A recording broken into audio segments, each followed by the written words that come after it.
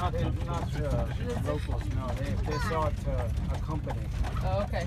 Yeah, the milk truck comes around like every other day. Picks up the milk and they get paid per hundredweight.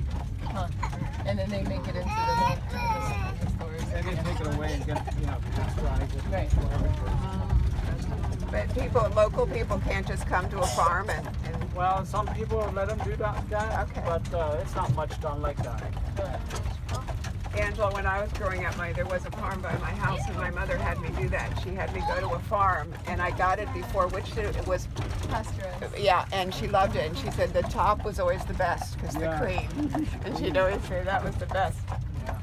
It was the one place I was allowed to drive. It's a very distinct taste. It's a very distinct. I've tried it. You mean the raw? Yeah, it is different. Very different. But I grew up.